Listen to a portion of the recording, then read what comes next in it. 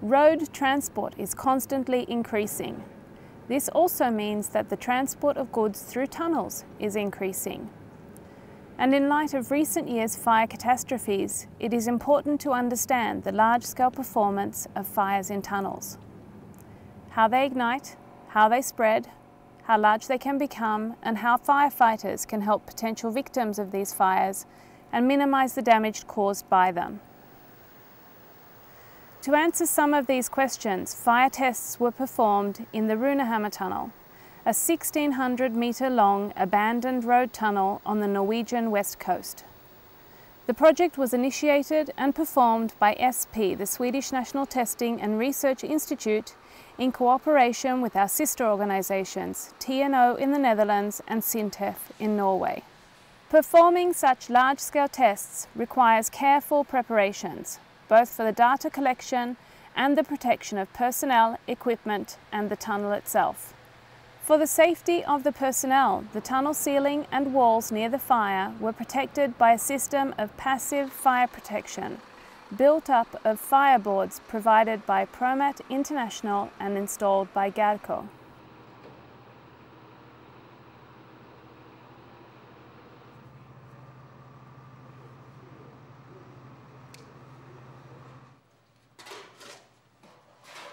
As all recent large tunnel fires in Europe have involved several heavy goods vehicles or HGV trailers, the experimental setup simulated a HGV trailer.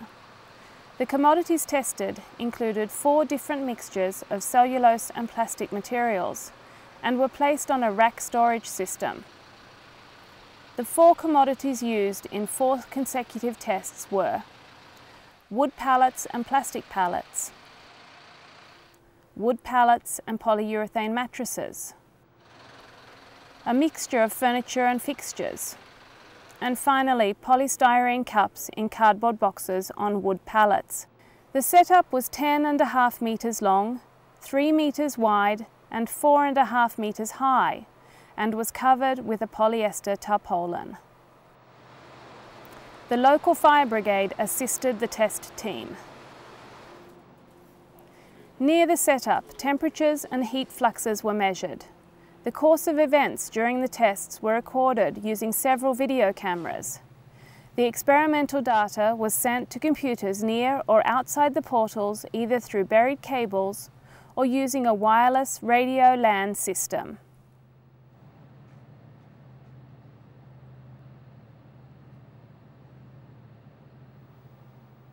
Flame spread to adjacent vehicles was studied using a target positioned downstream of the main setup.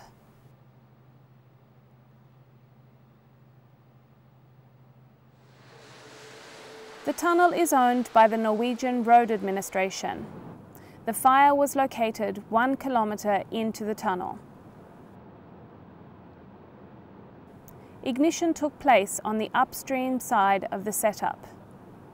The ignition sources consisted of 2 small fiberboard cubes soaked with heptane, ignited by a portable propane torch.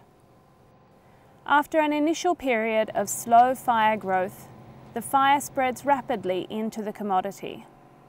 Shortly after ignition, all personnel withdrew to the safety of the upstream tunnel opening.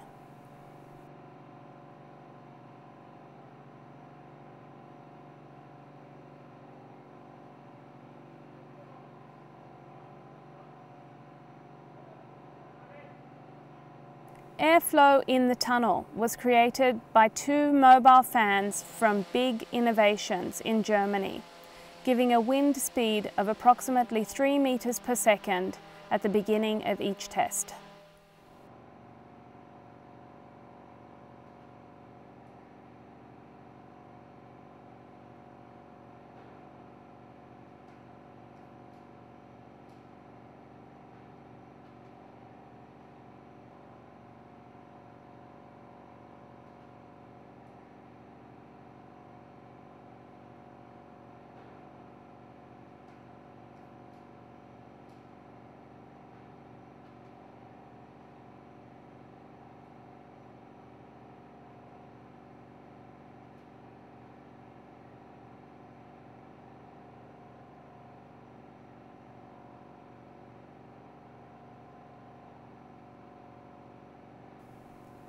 The gas composition and smoke density were measured at the measurement station 100 metres inside the downstream portal. The smoke you see is emanating from the downstream portal.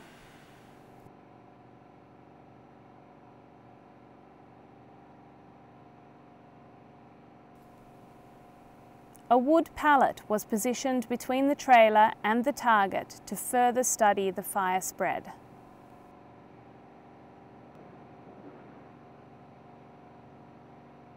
One problem often arising in tunnel fires is backlayering, or smoke travelling upstream. This phenomena was clearly seen in the tests, despite the forced ventilation. This poses a significant problem, both for people trying to escape from a tunnel fire and for the rescue services, since the temperature increases upstream of the fire and visibility decreases. The smoke is also highly toxic.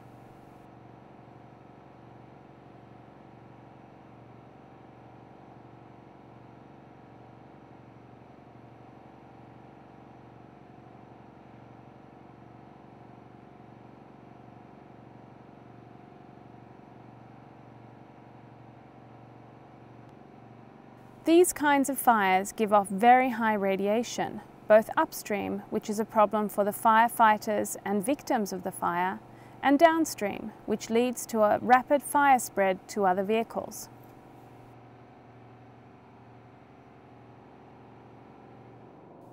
The pulsation shown here coincided with the most intense part of the fire.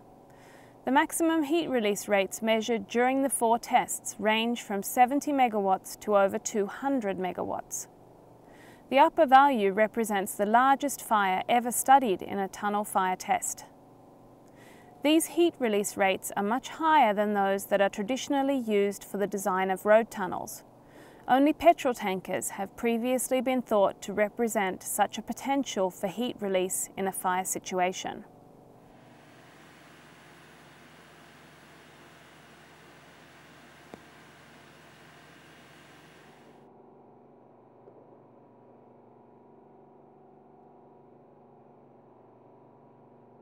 The measured gas temperatures were over 1280 degrees Celsius in each test, with a maximum of 1365 degrees Celsius in the test with the highest heat release rate.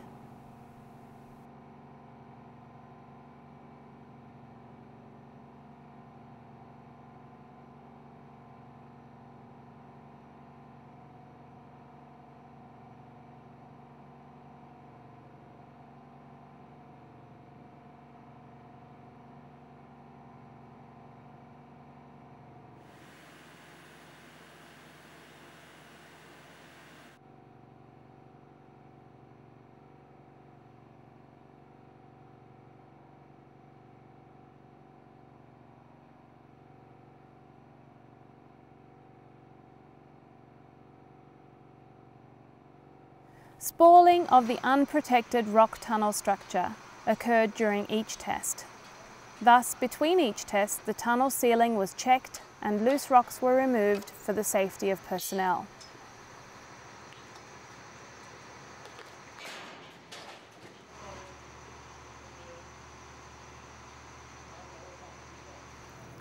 All combustible material was consumed during the tests. Only the deformed rack storage and nails were left.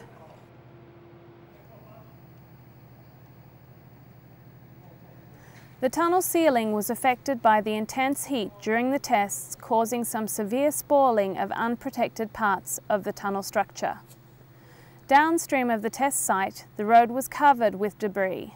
This spalling posed a safety risk for the personnel in these tests, but it also poses a risk in a real tunnel fire, both for the escaping people and the rescue services.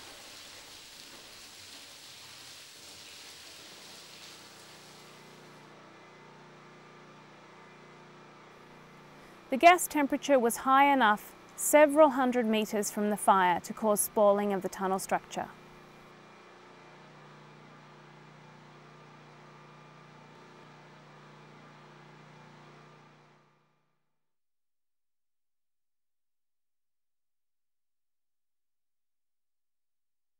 These tests were mainly financed by Swedish authorities and research boards. However, several other organizations played an essential role in making these tests possible.